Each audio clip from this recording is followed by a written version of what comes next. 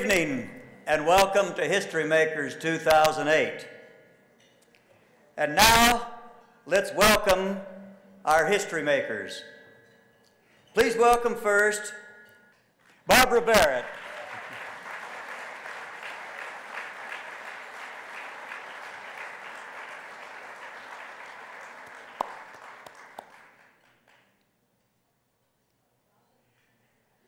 Joel Garagiola, accompanied by wife Audrey.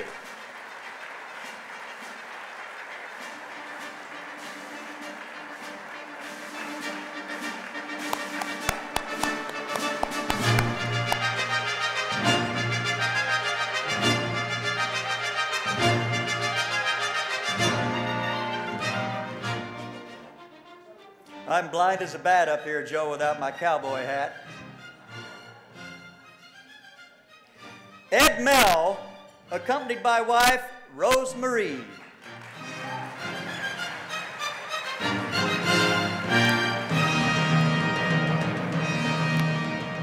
Elisabeth, better known to her old friends as Betty Ruffner, accompanied by her son George.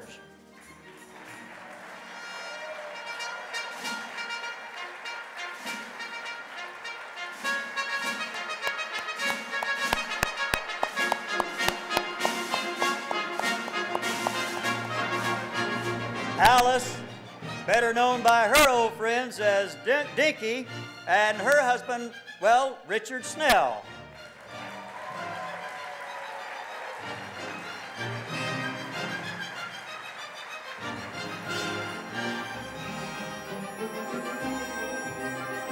I was looking around the crowd tonight, both at the social hour and the cocktail hour, and then in here.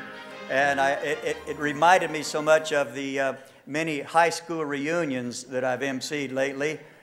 You're a little older, but you've still got it. It's been said, we make a living by what we get, and we make a life by what we give. And tonight, we're here to honor 6 Arizonans whose lives and achievements are the manifestation of those words. But first, let me introduce the Reverend Bud Peltier, Vicar of Stewardship at Phoenix Catholic Diocese. Bud?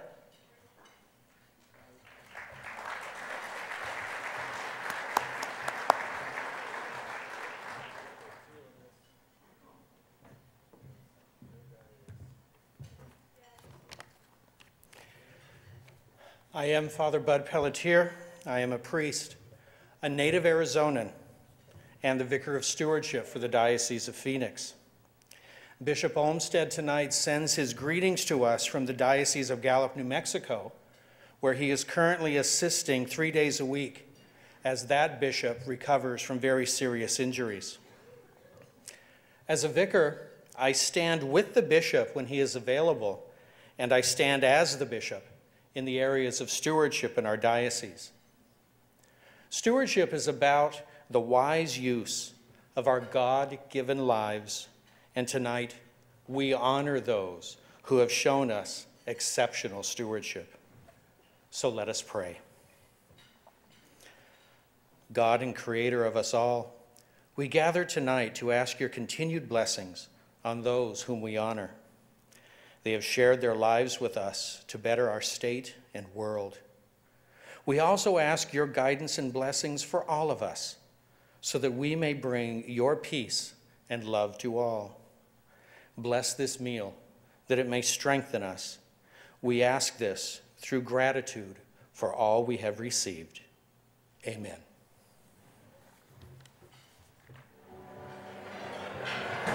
Hello, everybody. Let us propose a toast to the Historymakers 2008. A toast.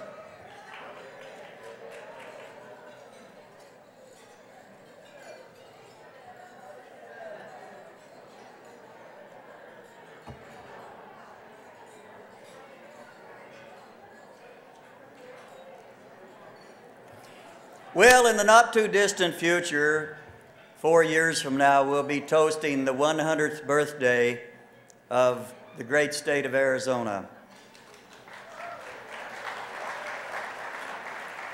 We are truly all Arizonans, and we are all truly proud to think of our state as a land of anomalies and tamales. We have birds that run faster than they fly, flowers that only bloom at night. Sometimes we even have the hottest and the coldest national temperatures here on the same date. We're a land of contradictions. The Lost Dutchman was really a German. The gunfight at OK Corral wasn't fought at the OK Corral. It was fought on Lot 2, Block 17, between the Harwood House and Fly's Photograph Gallery on 4th and Fremont Street in Tombstone. That doesn't look too good on the cover of a book or a movie marquee, I guess, so gunfight at OK Corral works for me. But if you ever do go down there, they do have a beauty salon, ladies, there that's called the Curl Up and Die.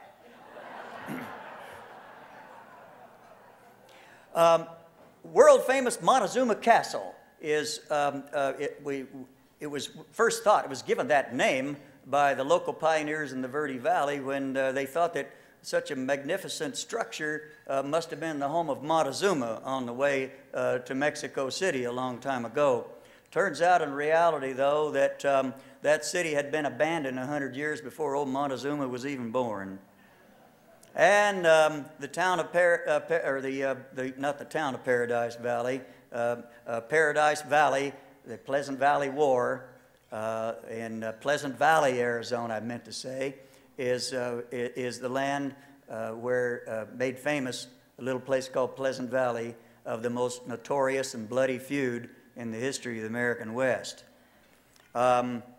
Another little oddity about Arizona that we haven't seen yet, but very well, Cornville, Arizona could very well be the summer White House by next year.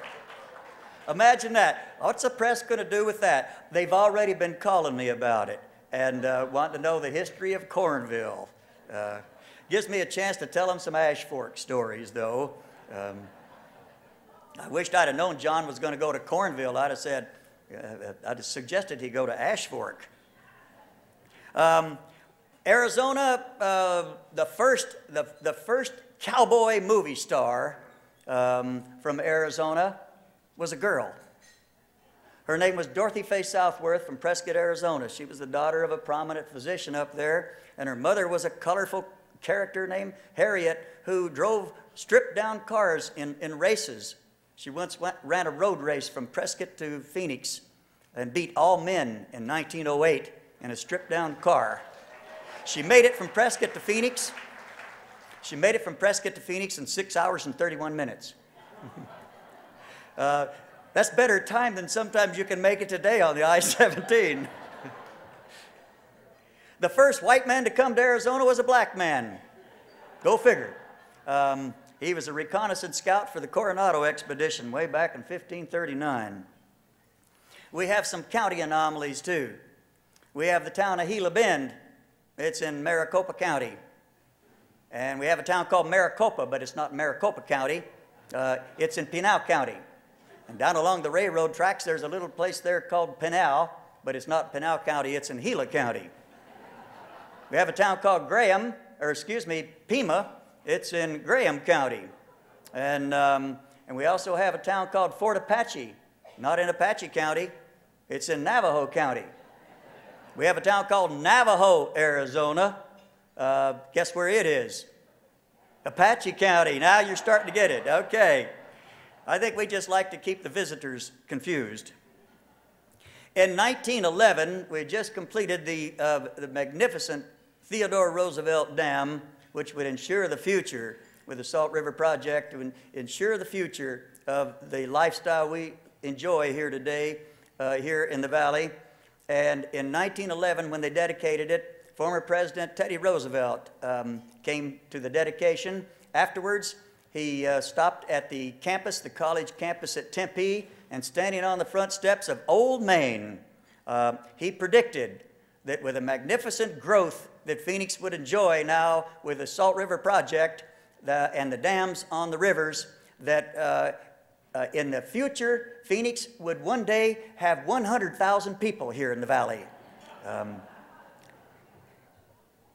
It wasn't nearly as off as the prediction in 1912 when Arizona became a state, and some pundit back in Washington predicted that this was such a backwater place full of outlaws, cattle rustlers, wild Apache, scorpions and rattlesnakes, and hot desiccating heat in the desert, said it'll be at least 100 years before Arizona sends anybody to Washington, D.C. who will make a difference back there.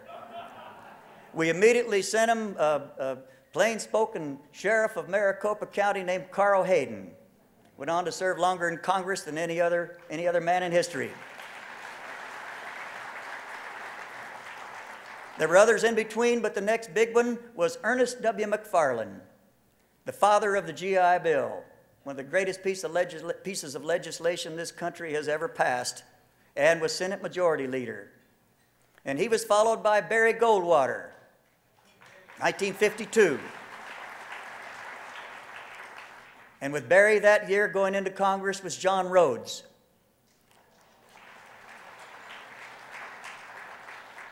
And along the line in the 1960s, Stuart Udall in Congress from Arizona became the first cabinet member from Arizona. Later on, Bruce Babbitt, former governor of Arizona, would be in the cabinet. Sent some great people. We sent Paul Fannin. We sent William Rehnquist even from Phoenix. And then later, maybe one of the greatest of all and a good friend, Sandra Day O'Connor. And who knows, next we may have the President of the United States. What do you think? I noticed a lot of you were taking notes out there, so I will give you credit for Arizona History 101 for all that. Now I would like to introduce, and they dared me. They said they would kill me if I made them come up here, so or they would get even. And you know what? That's like when a woman says she'll get even.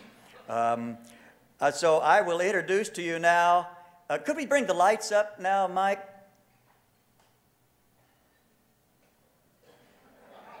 There we go. Thank you, Mike. Mary Parker, Historical League President. Mary? Wave, Mary, so I can see you. Okay. Please remain standing, Mary. Terry Sanford. Terry Sanford.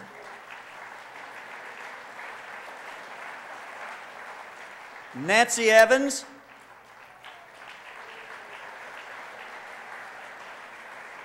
Y'all remain standing now. Dolores Tomasek. They are the gala co-chairs. Let's give them a round of applause.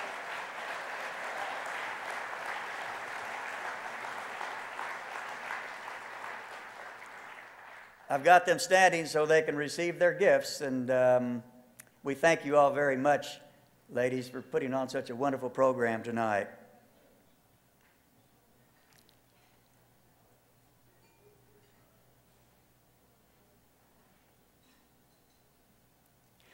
Joe Garagiola has an old friend who probably needs no introduction, and he could not make it tonight. But when I was a kid growing up in Ash Fork, the best history lessons, well, I was only interested in baseball and girls, but in baseball, they had comic books on your heroes.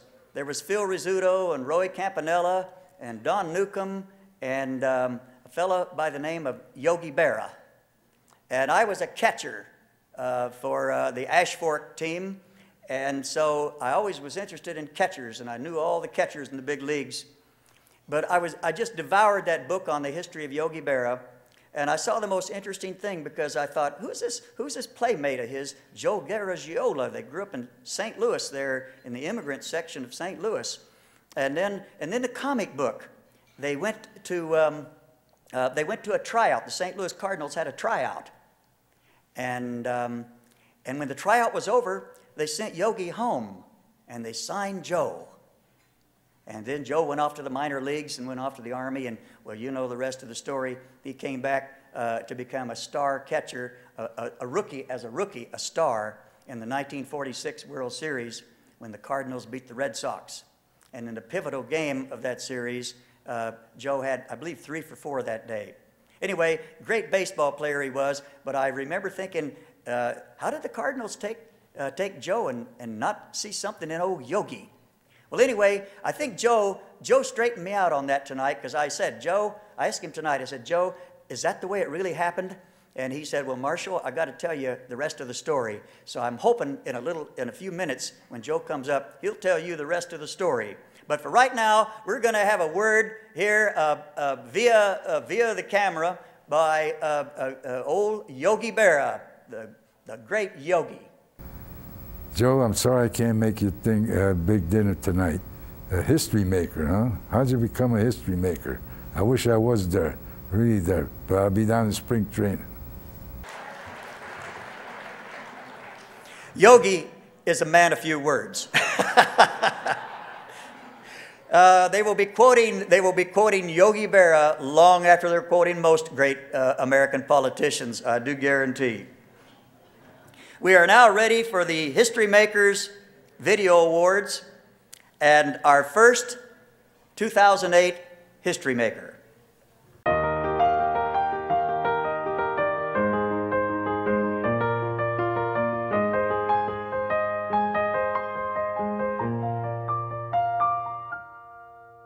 Born in Pennsylvania, Barbara Barrett grew up inspired by her father's stories about his adventures as an Arizona cowboy. During the Depression, he dropped out of high school, ran away from home, and came out west to be a cowboy. Worked for ranchers and was a cowboy in the Kingman, Prescott, Baghdad, Arizona areas, and joined the service in Prescott, Arizona. Was hurt during the war. They put him in the hospital in Pennsylvania, which is where he met my mother, married, settled down, and raised 6 kids. But he raised us telling us great stories about Arizona. We lived on a small farm. It was basically a subsistence farm. When I was 13, my father passed away. He had a heart attack and fell off the horse and was gone. So all of a sudden, things changed a great deal. So I was pretty much raising 2 younger sisters and running the farm and providing the income for 6 kids and my mother, 4 of us being at home. Always through our youth it was important that we go to college. My father had instilled in us the importance, the urgency of getting a good college education. And my father's affection for Arizona and the alphabetical order listing of colleges had me strike upon the idea of going to Arizona to go to college, though I'd never been west of Aliquippa, Pennsylvania at that time, but I was destined to come to Arizona. Working her way through school, she found Arizona to be a land of opportunity. So I worked in Arizona as many as 5 jobs at a time to continue to provide my own support and pay my room, board, tuition, out-of-state tuition. I worked at the state legislature, I worked at the bookstore, I worked writing resumes, I babysat. To get to all those jobs, Barbara rode a motorcycle. So I was well known by many of my colleagues for arriving on a motorcycle and then running into the ladies' room, changing into office proper attire.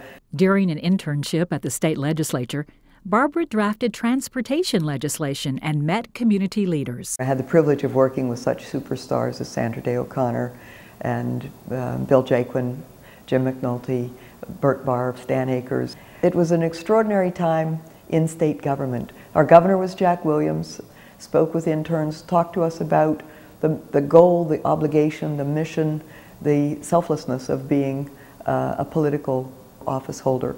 That has stuck with me. They also encouraged her to go to law school. Barbara earned her law degree at ASU. I also worked during law school, so I go to law school in the mornings, go downtown and work at law firms or eventually at the Greyhound Corporation, which was headquartered here at the time.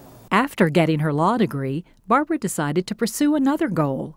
So I thought that if I'm ever going to get my pilot's license, I'm just going to have to layer it on top of other things. Flying had always been an aspiration of mine, and as aviation became more and more a part of my professional life, it became more and more helpful to me to have that pilot's license. Barbara became friends with fellow pilot Barry Goldwater and pursued her interest in politics and community service. Through Valley Leadership, I found myself flying around the state with Barry Goldwater as he gave speeches in Bullhead City and Kingman, Arizona. And for me, the privilege of flying Arizona with him, of hearing his stories and his motivations, and understanding the joy that he got from seeing his state prosper, something that was really instructive to me. In 1983, President Reagan appointed Barbara Barrett to serve on the Civil Aeronautics Board. And I was especially honored to have him host my swearing in to the Civil Aeronautics Board role, where Sandra O'Connor administered the oath and Elisabeth Dole held the Bible. So it was a special, very special occasion. Barbara Barrett was often the lone woman among international aviation leaders. In fact, her career has been marked by firsts. She was appointed by President Reagan to be the first woman deputy director of the Federal Aviation Administration. So aviation continued to be a big part of my life, both as the economic regulator and then at the FAA as the safety and security regulator. In the late 80s and early 90s, there was a move by military women and others to allow women the privilege and responsibility of flying fighter and bomber aircraft. One admiral, who was the father of daughters, thought that maybe women could do these things. So he knew that I was a pilot and asked me if I would want to fly a fighter. Well, I had flown A-7s and F-8, F-16s. It took no time at all for me to say that, yes, of course, I'd be delighted to fly an F-18. But I didn't know at the time that no civilian woman had flown an F-18 and landed on a carrier. The whole experience was exciting. The best part is that it was, in the end, effective, and that now women are flying F-18s routinely. Women are landing on aircraft carriers routinely. Barbara Barrett was also the first Republican woman to run for governor of Arizona. You know, it was an extraordinary time in Arizona history, then 1993 and 1994. We were going through a lot of strife. I was persuaded, and I'm persuaded today, that it was really important to have a challenge in that race, for there to be more than one Republican candidate on the ticket for people to choose between. It wasn't successful in winning the governorship, but it was highly successful in winning friendships and making a statement that that Arizona values integrity. In recent years, Barbara Barrett has focused on international issues. In 2006, she represented the United States at the UN. I spoke on a passion of mine is the role of women in the world. I chair the U.S. Advisory Commission on Public Diplomacy. It's an advisory team to Secretary of State Colin Powell earlier, and now Secretary of State Condoleezza Rice. There is plenty to do in the field of public diplomacy these days. With the internet and with the ease of communications in much of the world, everything is much more transparent than it used to be. But it is very important that we get a fair representation of America. Barbara is also on the U.S. Afghan Women's Council, where she became a driving force behind Thunderbird School of Global Management's Project Artemis, a mentorship program for Afghan women entrepreneurs. Working to find ways of empowering women from especially the developing world so that they can meet their basic needs. We find that as women achieve some level of financial success, they're far more likely to invest that in their children. I consider education the ticket to opportunity. So Arizona State University was why I came here, and we've worked, both Craig and I have worked to try to help Arizona State University as it changes in character and grows and excels in its category. At ASU, construction has begun on the Craig and Barbara Barrett Honors College. It's a great life changer for for young people who have academic capability. So the Honors College gives an Ivy level education, Ivy League type education in a setting in the Arizona sun. Barbara's love of the outdoors has thrived in Arizona. I know Arizona by air, having flown to many of the four corners of our state, and I know it by foot, by hiking into some of those places that are only accessible by foot. My husband and I met at the top of what's now called Paestawa Peak. We're hiking on a hot July day. There weren't many people out on Squaw Peak at that time of day, but that's how Craig and I first met. Her career has taken her around the world, but Barbara Barrett always calls Arizona home. But I thought I would only come, spend a semester, see this place, and then get back home to Pennsylvania, where I thought my destiny would be. But wonderful jobs and extraordinary people and a sunrise that grows on you led to my wanting to be here forever.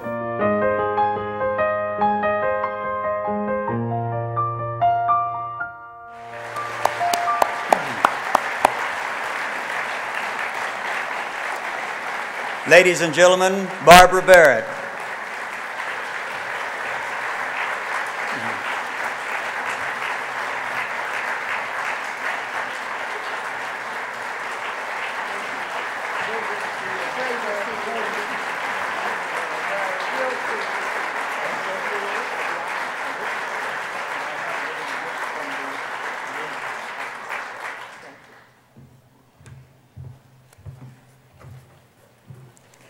Thank you, Marshall, and thank you, ladies and gentlemen. You know, it is a great state to live in Arizona.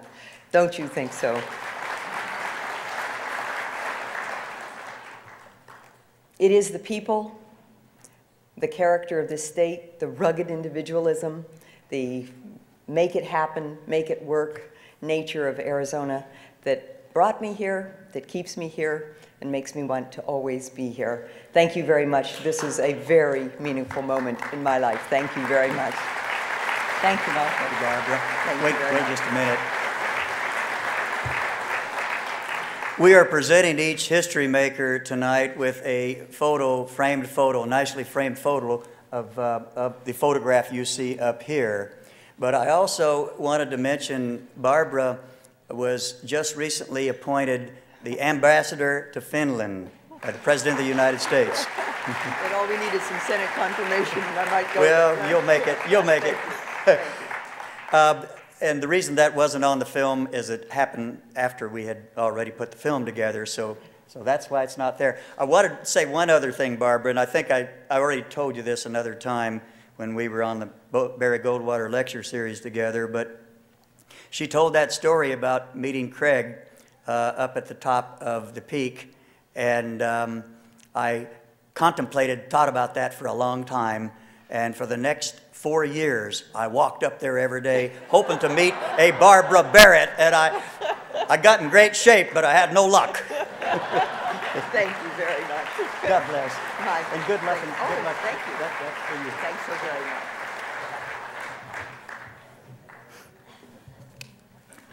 And now, let's meet our next history maker.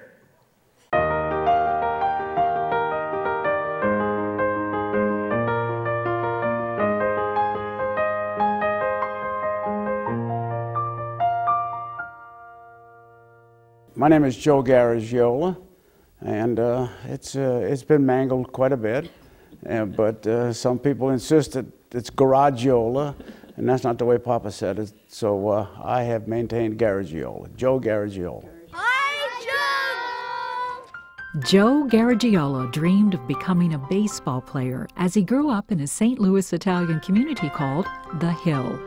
This is the same Joe Garagiola who now helps make dreams come true for kids growing up at St. Peter Indian Mission School in Arizona's Gila River Indian community. Well, my father and mother were immigrants. My father was a laborer. Papa was a hard worker. My father just kept trying. My sweet mother, God rest her soul, she never did become a citizen, and it's pretty well known fact that Yogi and I grew up across the street, Yogi Barrett, and you always dreamed about being a baseball player. Well, I think all kids do. You know, we say, oh yeah, I'm going to be a baseball player. I'm going to play for the St. Louis Cardinals, the hometown team. Joe and Yogi played sandlot baseball with neighborhood kids, unaware they were being watched. But there was a man that always sat in the stands watching us play. And it ended up, he was what was known in those days as a bird dog. He worked with the scout, and he would tell the scout, hey, you ought to see this kid, he can play.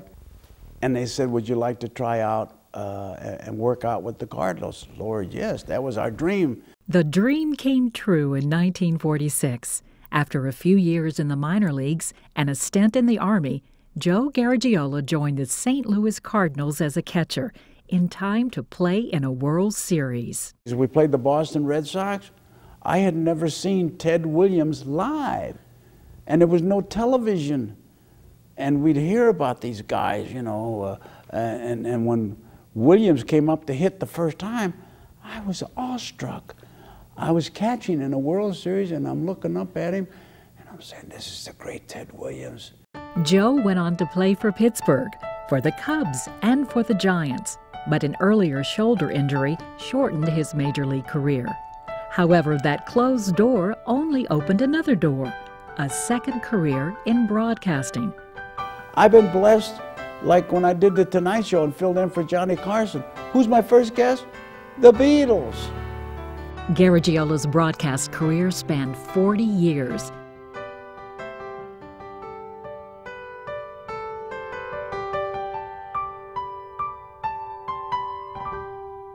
It was towards the end of that period of his life that Joe and his wife Audrey decided to make Arizona their new home. I said, let's move to Phoenix. He said, well, let's go look at it, but we're not going to go in December and January and February when it looks like the Garden of Eden. We're going to go in July and August. And I said, what? And she said, well, the heat. And I'll never forget I was doing Game of the Week at the time. When I came back, I was anxious to get a reaction. I stepped off the plane and I said, what do you think, sweetheart? And she says, I'm going to die here. I'll never make it. It's too hot.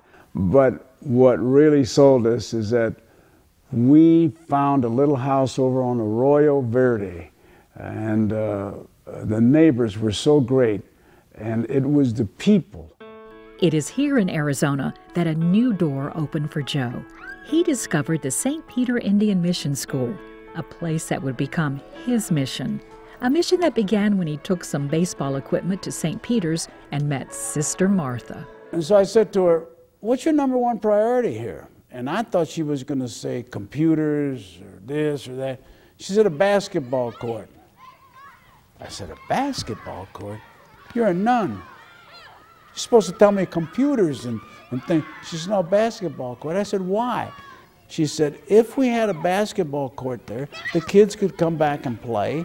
They would enjoy it. Different things have happened. We've done different things, and I've even changed the name of it. I call it the parish of Our Lady of Quicksand. Once you get in it, you can't get out. You're always doing something. And our kids, when they see this is the library. I just could not imagine a school not having a library where kids could really come and study and have a library.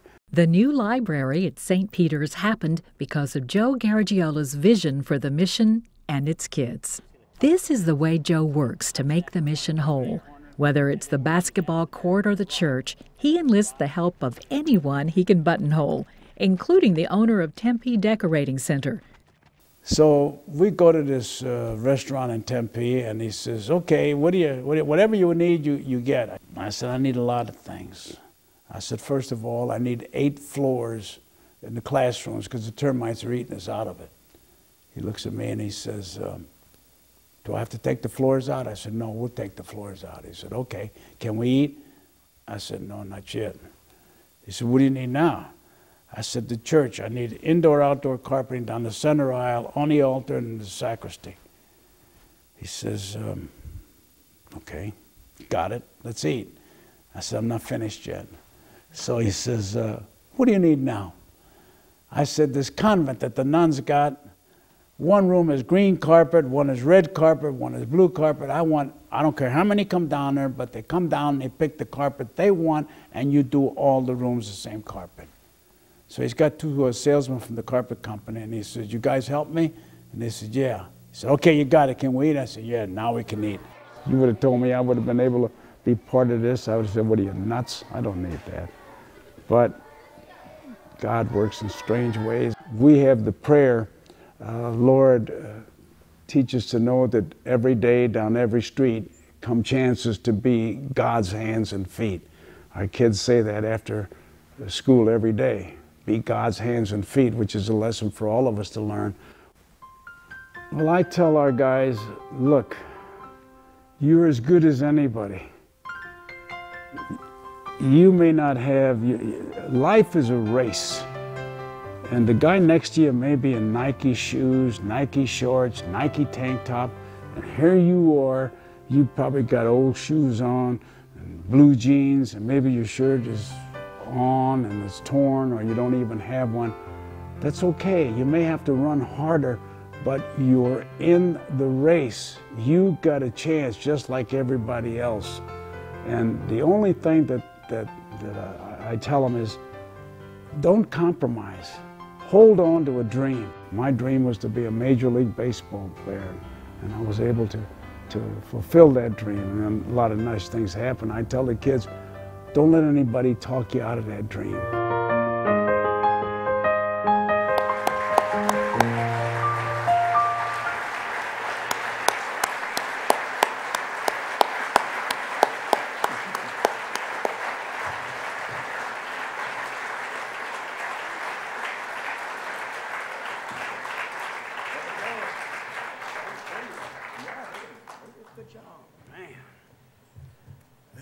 Microphone is yours.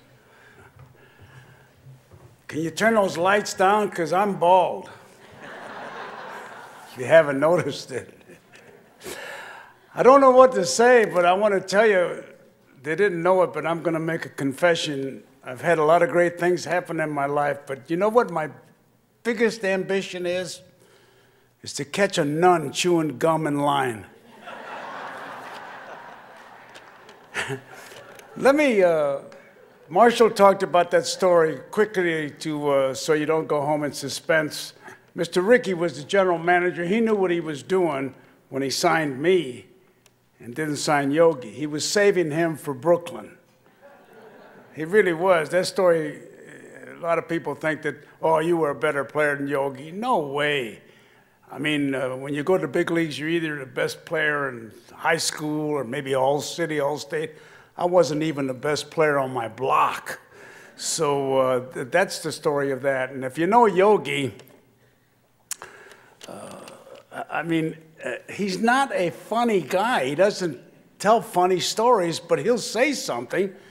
I'm going to tell you one tonight. Well, quickly. I mean, if he walked in that door right now and you said to him, Yogi, what time is it? Now? No, I'll wait 15 minutes and subtract it, you know? He does things like that.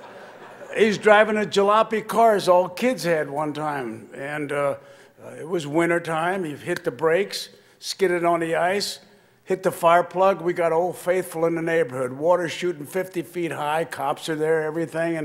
And when it kind of settled down, I said, Yogi, what happened? He said, you know what happened. I put the brakes on. I slipped on the ice with the car, and the horn didn't work. I said, what do you expect? You blow the horn, the fire plug moves? But that's him. I'm going to quote him. I brought a little speech with me because this is difficult for me. It really is. I'm going to quote him because I wrote a book which is out and it's doing, with a lot of help, pretty doggone good. And it's going to help a lot of kids, okay? Having said that, I called him. I said, yo, you got to write the foreword. What do you want me to say? I said, when we were kids, some of the things that, you know, we did. Well, I'll tell you, before I say anything, I want to tell you something. Before I say anything, I want to tell you something. I promise you, tomorrow at 9:30, you're going to say, what did he say before? But anyhow, before I start, and Barbara Barrett, man, was that some video? And what a lady, huh? Congratulations.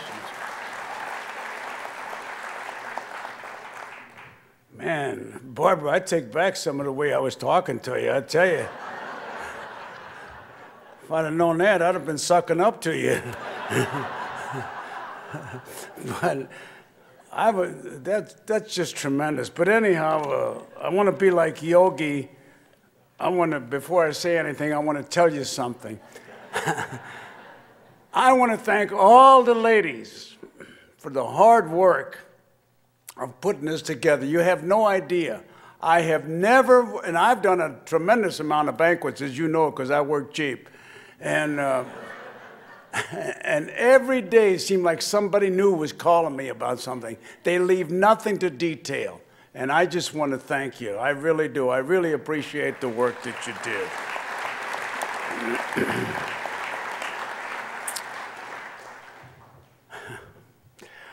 I make notes, and I hope they work.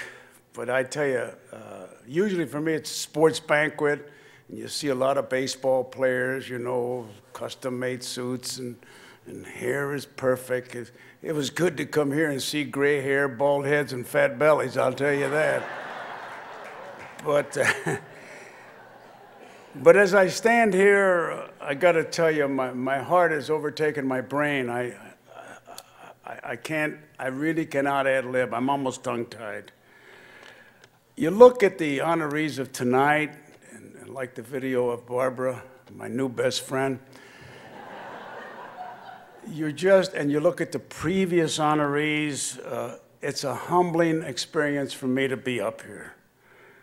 I grew up in St. Louis, as you heard on the video, worked in New York. We came to Arizona 30 years ago, and we love living here. We really do. To be honored by the Historical Society, when they first called me, I said, I wasn't born here. I'm not a native. And the lady said, I didn't forget who it was, and I apologize for that. She said, who really is a native? There are very few, and that's great. And that's what Audrey and I fell in love with, as you heard, the people, the people. In New York, you ask somebody for the time. What time is it? What do I look like, Big Ben? You come to Arizona, they say, oh, it's 9:30. They show you the clock. You want one like this? They try to buy it for you.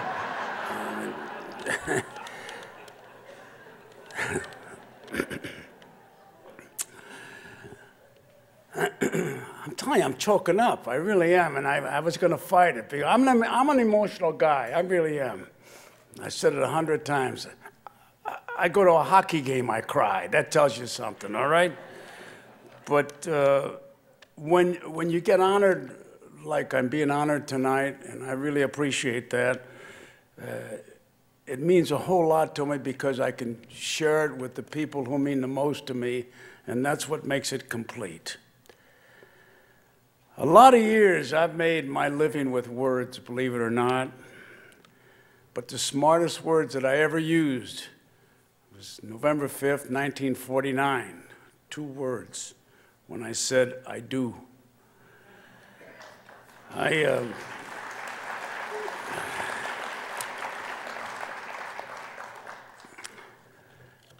man. I can get up in front of a big crowd, tell yogi stories for a week and a half. I really can. I can tell umpire stories for a month, and I'm grappling here. And when I get through with this, my wife's going to say, what was wrong with you?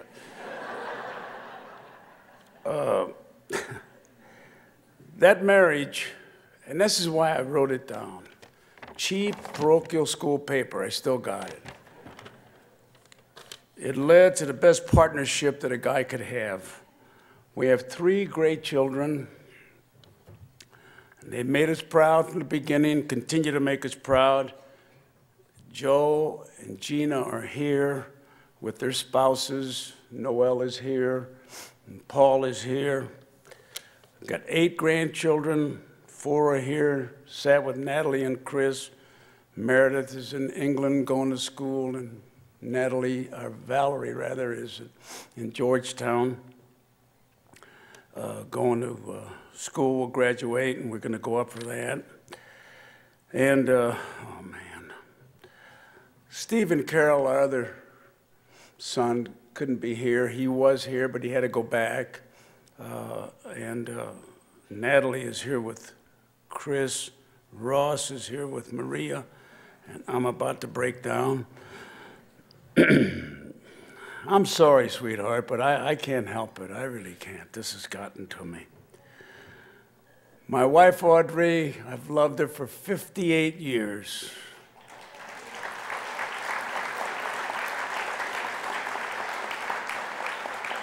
And I tell her all the time, I said it was 60 years, because there were 2 years when I was trying to convince her that Italian guys are pretty good guys. So she's the one that keeps us together.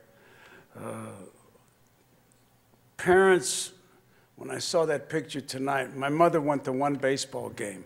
She never really knew what, and Yogi's mother was the same way. They were immigrants, didn't speak English.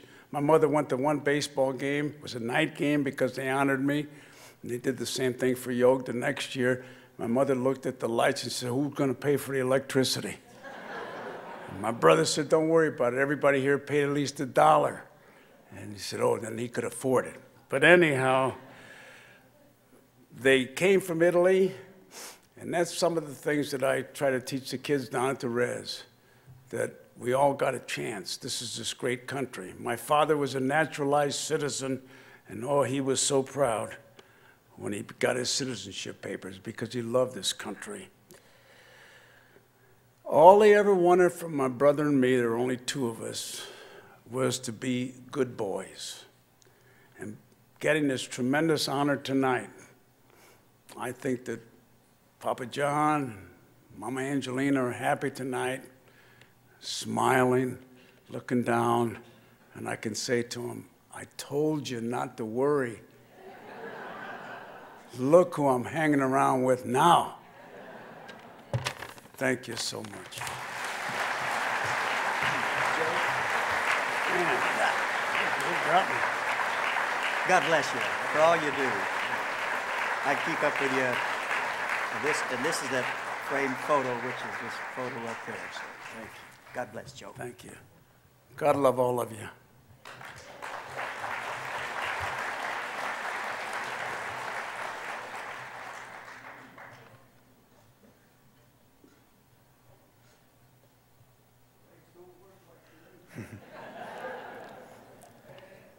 I love baseball stories. I did myself. I went to the Bob Uecker School of Hitting.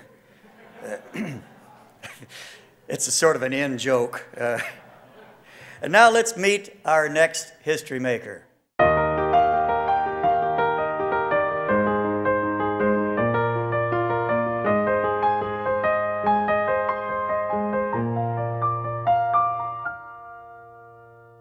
A lot of the work in here is, there's studies for larger paintings that I did.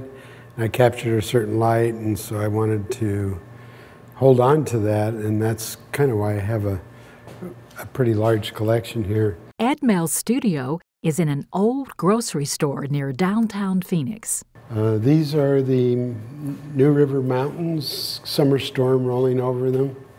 This is just an abstraction piece that I did sort of out of my head. This is in northern Arizona. It's called Volcanic Desert. Mell's roots in Arizona run deep. On my mother's side, she moved to Mesa, Arizona when she was 1 year old with her father, who had a ranch on Transmission Road, which is now University.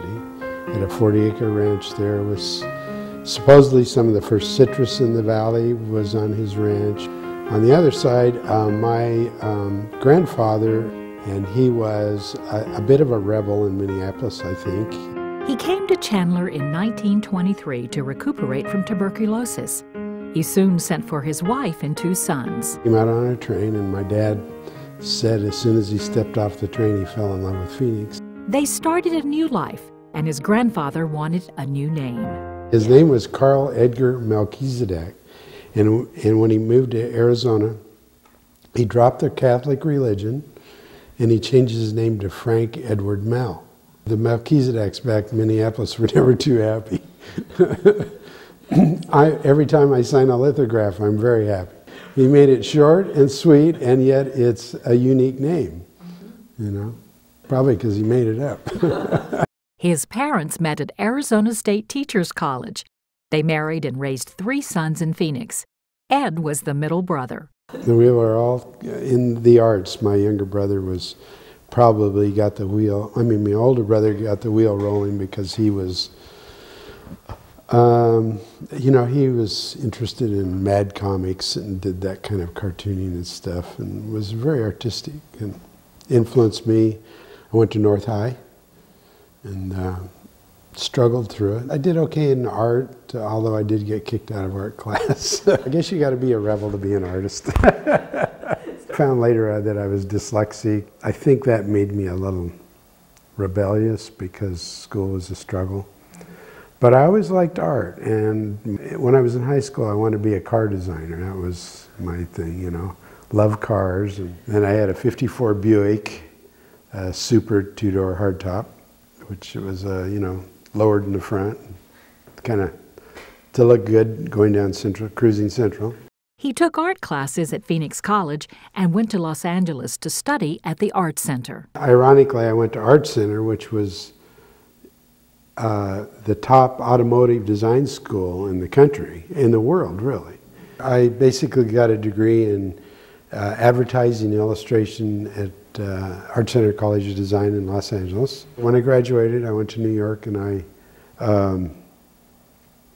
got a job at Kenyon and Eckart Advertising, and it was one of the top agencies in the Pan Am building, and you know, it was great. So it was an exciting time, you know, but I just started losing interest in it. The dream still wasn't quite there. About that time, an Arizona friend asked him to teach a summer art program on the Hopi Reservation. So going from New York City to the Hopi Reservation for 2.5 months is when the wheels started turning, and when I started sort of seeing what I thought I might want to do. There was such beauty, the landscape and just the people, the wide open spaces, a sense of freedom. It was still a little vague and I wasn't sure, but I kind of thought I could bring something new to the landscape.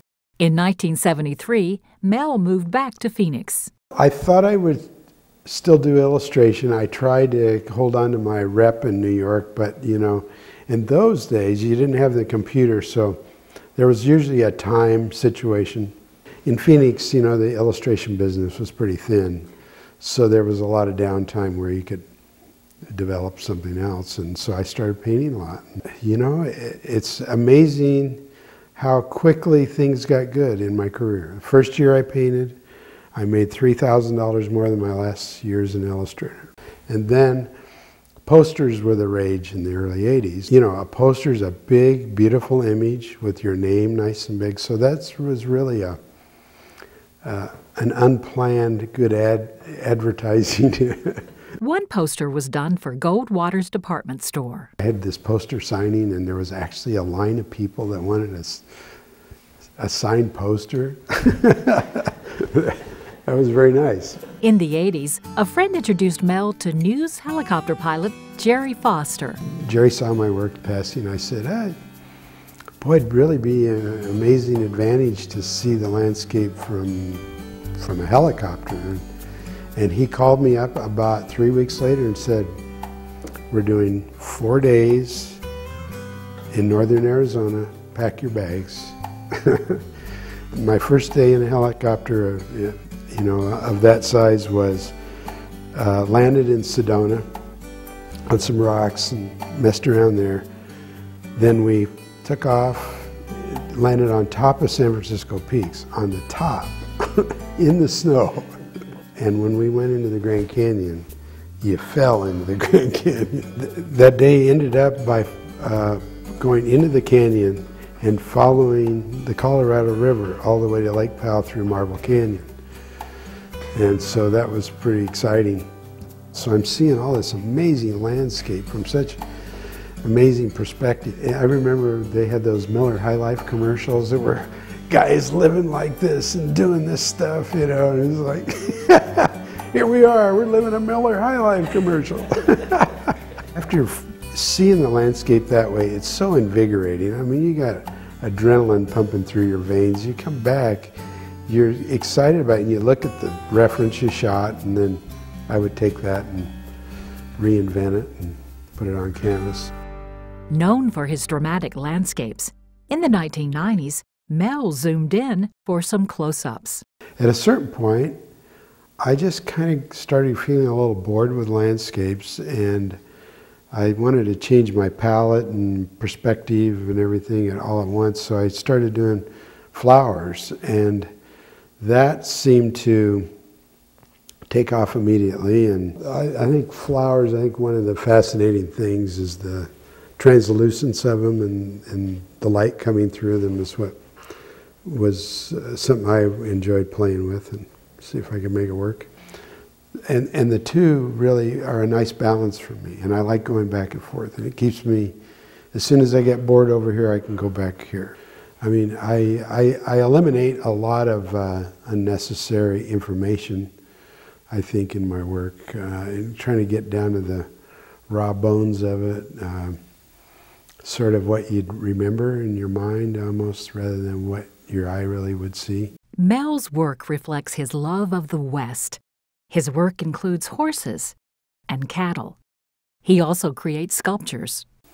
In 1985, I did my first sculpture, and I got the large piece at Scottsdale, in Scottsdale at Main and Marshall Way.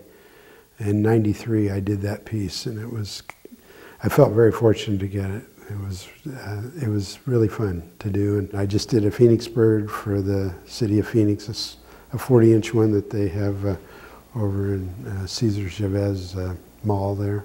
It's another discipline, and when you're tired of painting on a two-dimensional surface, it's very nice to just, grab a piece of clay and see what you can make out of it. Mell is proud of his public art. One of his favorites is his Kartchner Cavern painting at the Visitor Center. Returning to Arizona was the best thing I ever did.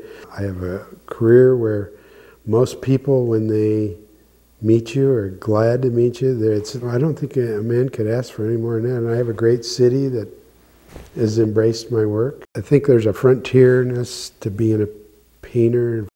Just trying to find something new each day is always an exciting thing. Making something out of nothing.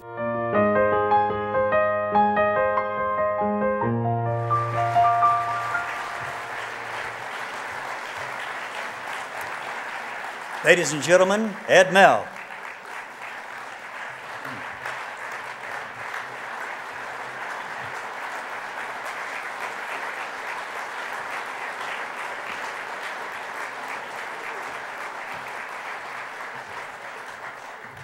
Well, thank you very much. As you notice, I had a few hairstyles in that video, but right now it's just another ball guy. But it's, and I also am a native, so there is at least one here. When I grew up here, it was a great place to grow up. At a certain point, I got a little kind of bored and antsy, and a good friend of mine, Mell, who's here with me tonight, we went to high school and junior college together. He went off to art school, and he returned with this. He'd grown so much that I had to follow in those footsteps, went to a great art school. And then, as you saw, I went to New York and had a great time there. But coming back to Arizona has just been great. It's embraced me so well. It's treated me wonderful, and I'm a very lucky man. I'm lucky to be here with my mother, who is here tonight, and who has moved to Arizona in 1915 at age 1. Along with my wife, Rosemarie, and my family and friends here at my table. I'm a very lucky man, and I thank you very much for this honor. I couldn't be prouder. Thank you. Thank you. there's a certificate here, and here's that framed picture. Very good. I go back a long ways with Ed's older brother Frank. We attended Phoenix College together in 1956, and we were on the newspaper staff. I was a sports writer, and he was the cartoonist. So go back a ways, and I had another. Oh yes, one of Ed's works is right here in the rim. Right here at the Weston Kierland Resort and Spa, so where it's right behind the bar at the rim there. And let's see, I had some other news. A mutual friend that Ed and I have traveled some of the back parts of Arizona. Bob Bose Bell. I've had several people ask me tonight, how is Bob? And many of you saw in the paper that he suffered a heart attack in Kingman the other day, on Sunday, and I worked with him at True West magazine, and Bob had 2 stents on Monday and then had 2 more on Wednesday when he had a serious setback. But the last word I got is that his wife did bring him back to Phoenix from Kingman, so he's got a little recovery time here, but he'll be his old self here soon, we hope. Our prayers are out with him anyway.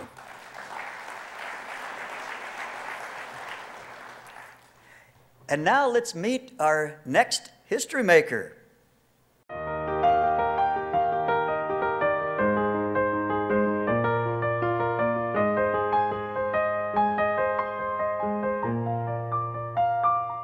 Elisabeth Ruffner has dedicated much of her life to preserving historic buildings in Arizona. She grew up in Ohio and went to the University of Cincinnati with dreams of becoming a doctor. I had ambition when I was in college. I was going to be a physician. I was going to be the best there was. Then she met Budge Ruffner from Prescott, Arizona. Was told by his father, it's time to go to work now, son. You need to get serious and get this mortuary science degree under your belt and come back to Prescott and run the mortuary. When the year ended, he came back to Prescott and enlisted in the United States Army Air Corps to avoid being drafted. Draft was imminent in those years. And I enticed my mother to take yet another trip. My mother and I stayed in the Hacienda Hotel for that first week. And by the end of the week, Budge and I decided that we would tie our fates together, and we were married on August 10th of 1940 in Prescott. Prescott was a small town in those years, and Elisabeth made it her home. She got a job in a doctor's office. I grew up a lot in those years, living alone, husband away in the Air Force, a new child, and a job. Doing everything the doctors needed doing. The women of the town came calling on me as soon as I was settled, in their white gloves and calling cards, and told me what they had in mind for me, which was that these new young women who come to town had lots of volunteer opportunities. They needed help with the Girl Scout Council. And so it was easy for me to fall into the volunteer part of my life. They also said we needed a new library in Prescott, and that was the major task I took on. We were in the wonderful Carnegie Library on the corner across from the Hacienda. Over the time, it was very important that we expand. The building was long outgrown. We had resolved all of those years to keep the library downtown. The new Prescott Library was opened in 1974. A block and a half from the Courthouse Plaza, and in a perfectly wonderful location. And meanwhile, before the city Prescott Public Library vacated the building, the librarian and I got enlisted in the National Register of Historic Places. The U.S. Bicentennial in 1976 got people thinking about history. In Prescott, Elisabeth found a town rich in history. It traces its beginnings to gold mining and cattle ranching, and was the first capital of the Arizona Territory. I was appointed by then the Governor Williams, I guess, to the State Bicentennial Commission, and that really got us looking at Arizona's history. And it got me looking at Prescott's history before demolition became the only alternative. The Yavapai County Courthouse was one of the first buildings nominated for the Historic Register. One of my signal successes I still recount is moving the Bashford House. An owner of a beautiful, wonderful Victorian mansion had contracted with the Ralston Purina Company to build a Jack-in-the-Box on our main street. We got the state to buy a corner which was occupied by an automobile repair shop and a liquor store, and demolished the liquor store and moved the Bashford House down the street, down East Gurley to West Gurley, and plop it down on the corner in Charlotte Hall Museum. We got a bicentennial grant. We put together a committee, raised the money, moved the Bashford House, and did the survey of Prescott's historic buildings, and then published a booklet called Prescott, Arizona Territorial Architecture, and went on from there. Over the years, my husband and I have been asked to run for everything from dog catcher to president, and we've always resolved that we would stay private citizens and learn as much as we could about one area which interested us and be a good volunteer, informant, and supporter of actions. Not one to rest on her laurels, Elisabeth's current project is to restore the Elks Theater. And I am secretary, I'm assistant treasurer, and I'm chairman of the capital campaign. The Elks building was first opened in 1905. Well, the Elks were going to build a building. The people of the town had just lost their last opera house to a fire, and the people of the town went to them and said, we would like to have an opera house in your building. And the Elks said, okay, we'll figure out how much that will cost, and the figure of $15,000 was brought up, and the people of the town raised $15,000, and the architects for the Elks building included the theater space in the building. Everybody has used this as a venue over the years, and we're proud to see it continue. I've been raising money for 60 years, but I believe this may be my last major project, and I will rest on my laurels when we get that Elks Opera House restored and back in business. Elisabeth has received numerous awards for her years of work. But what is her proudest achievement? The historic preservation of the downtown, the historic preservation of the town. There are more than 800 buildings listed in the National Register now. Also, I think maybe my greatest success is the Hacienda Hotel in Prescott. I've worked over that for a long, long time. So I'm really proud of the Hacienda. I think it's worth the effort it's taken to keep it alive. With the Elks right across the street now, it's a double satisfaction. If it's worth doing, then the local jurisdiction takes on the role of historic preservation, and the Courthouse Plaza always became the focus.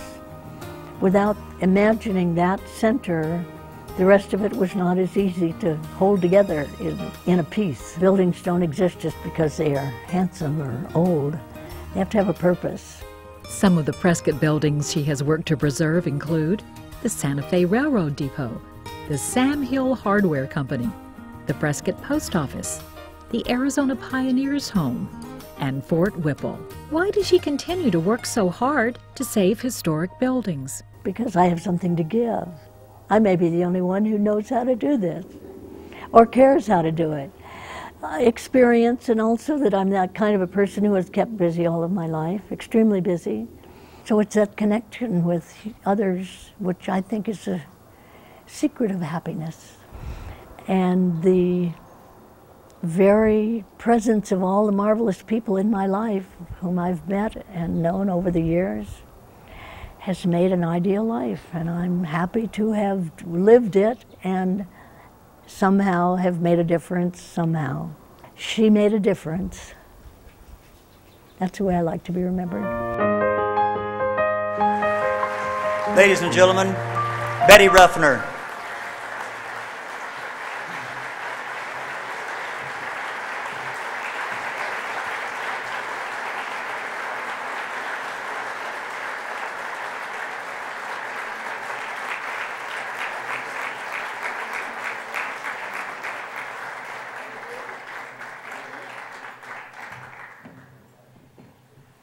My great thanks to all of you who are here and to the Historymakers, the Historical League for giving me this wonderful honor. I didn't need all these men to get me on this platform. I just wanted you to know how many wonderful men I have in my life, including Martha. I like short after-dinner talks.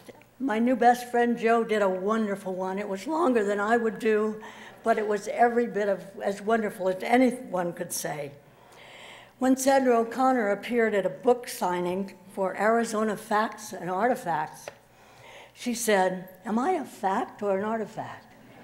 Same question here. This honor is really wonderful to me, and a great number of friends and family and acquaintances have honored me in various ways. One woman wrote and said, "You should be a future maker instead of a history maker, or in addition to a history maker." Another one sent me a card with a photograph of Monument Valley, and she said, "You're nearly a monument." I'll just leave you with one profound thought. Youth is natural. Aging is an art. Good night. And here is a certificate from the Historical League. Thank you very much. Thank you.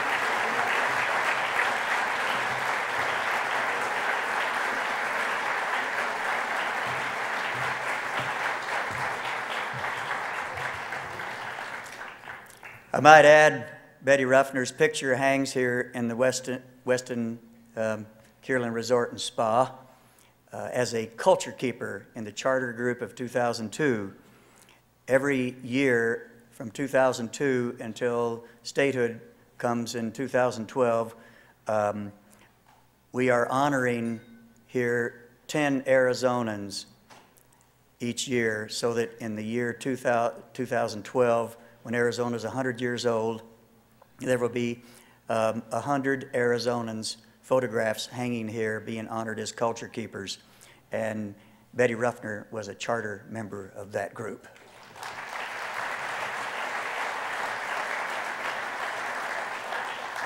Her husband, Budge, was one of the greatest historians I ever had the pleasure of working with. When I was just a young historian, he mentored me, and he doesn't know how much he mentored me because I just watched him and studied him. He was the greatest storyteller I ever saw.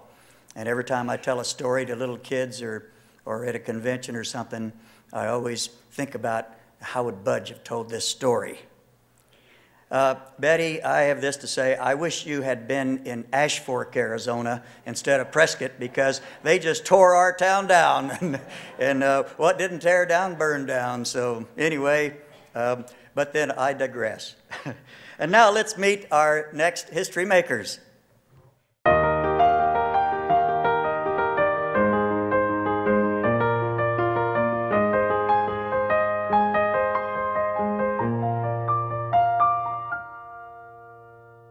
The Snells have devoted their lives to making Arizona a better place.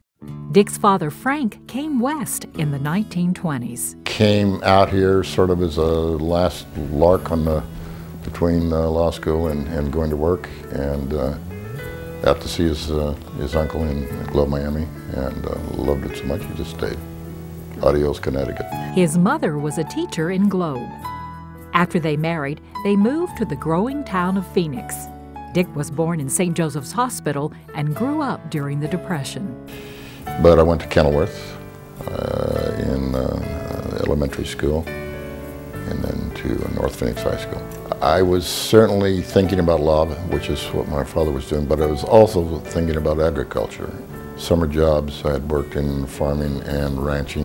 And Stanford had the attraction that it was called the farm, so that's where I went.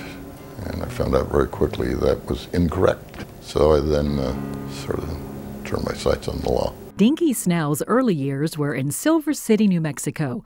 During the war, her family moved to California, where she graduated from high school in Hemet. Well, I got a couple of scholarship loans from the Hemet businesses, and got several jobs at Stanford, room and board, and research for a minister in town, and reading to blind law students. She majored in political science, and a roommate from Phoenix introduced her to Dick Snell. We didn't really get together until both of our last years. We started off to a movie in San Jose, and he took me all the way to Hemet to ask my mother for my hand. Now, is that nice? They married August 1st, 1954. That was a busy summer for Dick Snell. A lot of great past the bar, got married after the Army.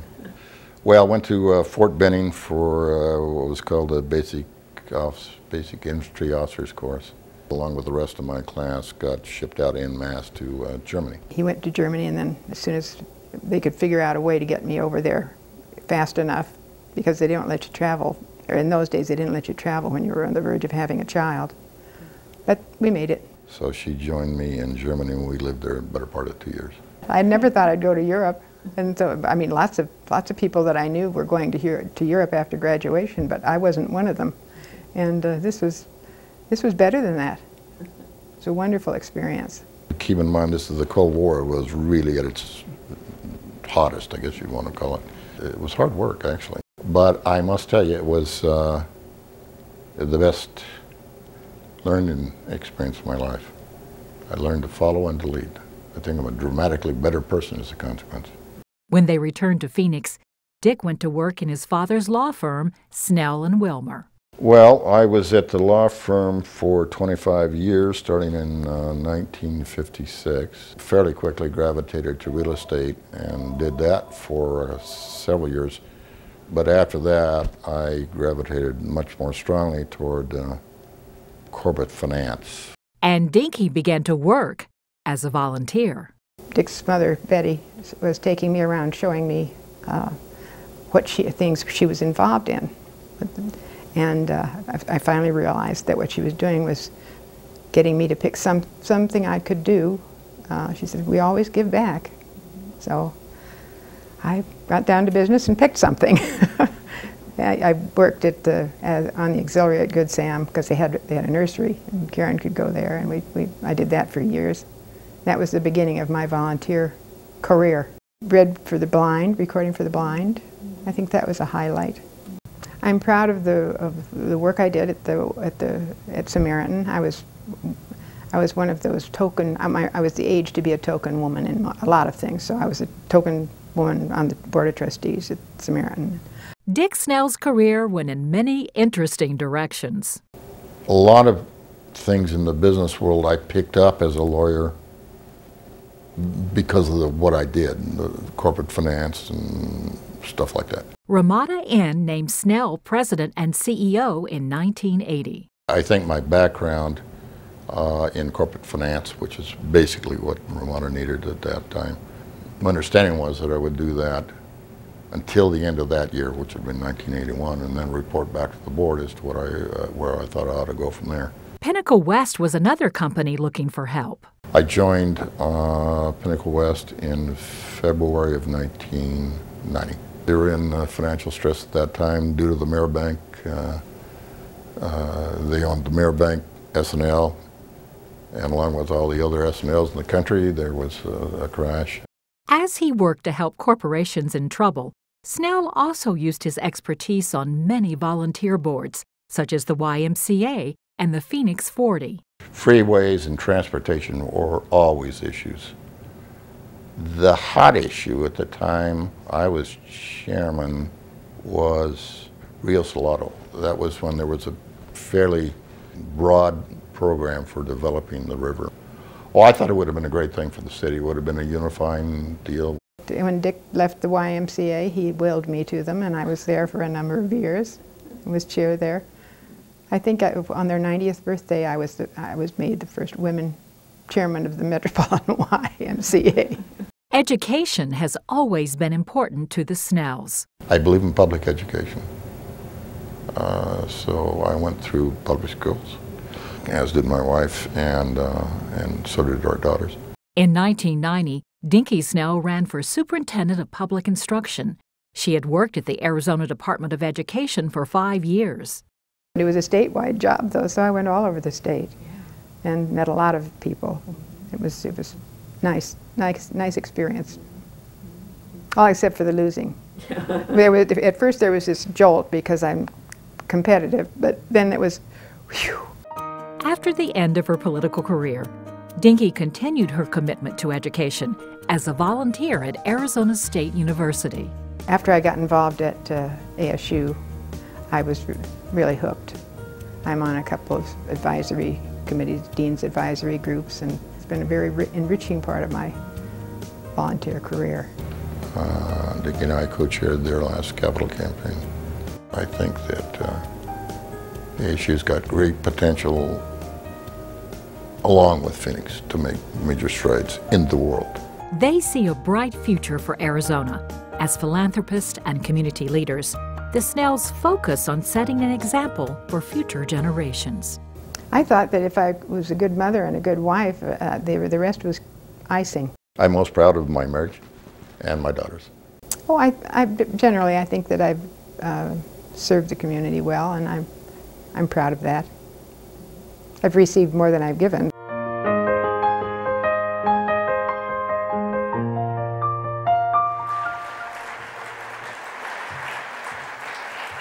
Ladies and gentlemen, Richard and Dinky Snell.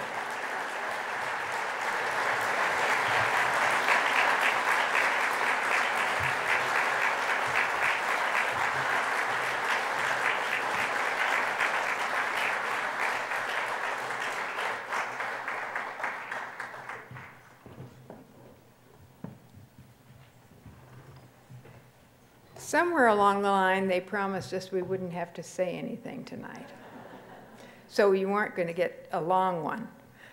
Thank you very much for this honor. Coming at the end of that string, I can truly say I'm humbled. And I'll let Dick say how he feels about the whole thing.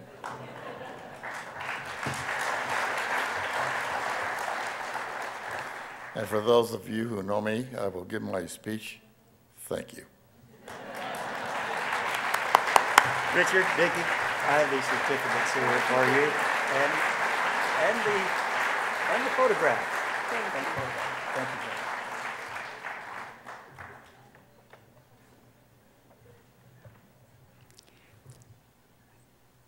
Jane. Ladies, would you check your ears? I have a gold earring up here that was given to me at dinner.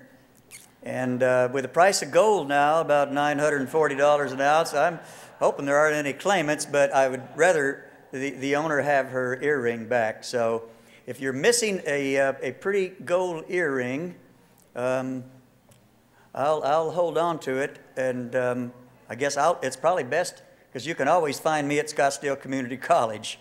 But here it is, and I'll be around for quite a while tonight.